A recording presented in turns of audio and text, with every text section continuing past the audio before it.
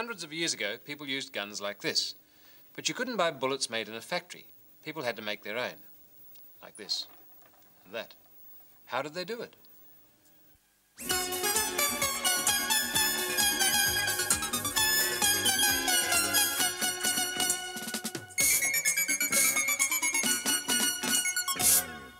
In stories of long ago, they talk about having a pistol at your belt. Not in your belt, but at your belt, like this. See, it's not stuck through. How do they do it? Well, the equivalent of the holster in those days was, in fact, a belt hook, like that. A piece of steel that ran down beside the pistol, and that could be simply slipped over the belt, and the pistol sat at the belt like that. But of course, if you had a pistol several hundreds of years ago, you had to make your own ammunition. And it ended up as these little leaden balls, which were the actual bullet, and black gunpowder. Well, you might have been able to buy the black gunpowder, but you had to make your own bullets. And to do that, people used these things, bullet molds, which came looking like a pair of tongs with a lump at the end with little holes in it. What they had to do was to melt lead, and they, of course, used an open fire, a wood fire, and probably a crucible and bits of lead that they got from somewhere.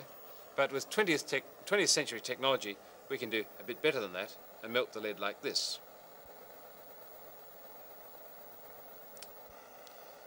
And the lead was poured into that hole there.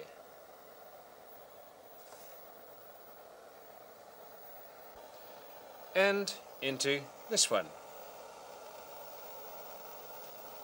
And if you keep watching that, you'll see when it goes from shiny to unshiny, the metal's solidified. And then they had to wait for it to cool, and they could open the tong-like apparatus that was the bullet mold, and the bullet would fall out, like this.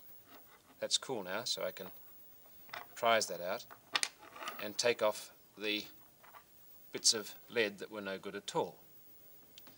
The trouble is, you see, it was left with that strange bit of apparatus there. It wouldn't have fitted down a gun barrel.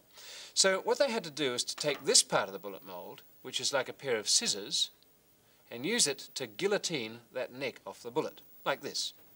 The neck was put into the scissor-like part, the tongs were squeezed shut, and it scissored off that extra bit of lead that was then melted down and used for the next bullet. A laborious process, but effective, and that was the bullet, which just needed a bit of trimming with a file or something similar. And it was added to the pile. Meanwhile, in this type of bullet mold, it was a bit more sophisticated because the guillotining was done with this bit of apparatus here. A hammer knocked it to one side, and the waste came off with it. And when it was opened, the bullet was almost immediately ready for use. Just had those little bits to be taken off with a pair of scissors or a file or something like that. And so you ended up with your store of black powder and your store of lead bullets. And what was done was that the black powder was poured down first and rammed into place, and a wad was put in.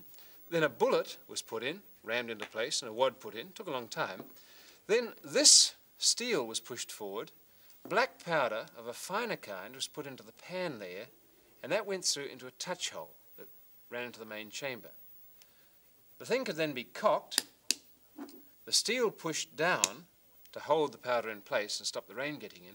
When you wanted to fire it, you pulled the trigger, and this was a bit of flint, hence the name flintlock. It hit the steel, pushed it out of the way, and produced sparks that rained down into the pan and set fire to the gunpowder. Very laborious. And if you were lucky, it lit the powder in the pan, it burnt through the touch hole, and fired the main chamber.